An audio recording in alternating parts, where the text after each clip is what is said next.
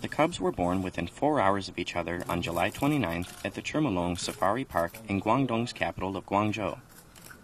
After 1 month of intensive care, they have grown considerably and are in good condition. When China View visited the triplets, the zoo was giving them physical exams. They are 1 female and 2 males.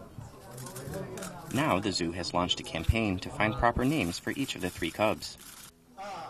Anyone with names to suggest can go to www.chirmalong.com or the zoo's official account on Weibo, the Chinese equivalent of Twitter, to give their suggestions.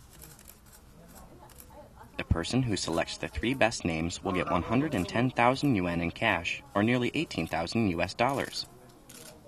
The contest will end on September 28th. The cubs are the 4th set of triplets known to have been born in the last 4 decades, according to the zoo.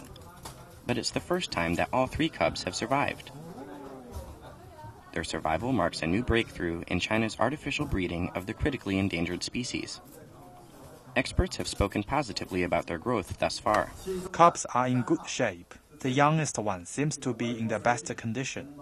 But to be honest, for giant pandas, the death rate within the first year of birth is still high.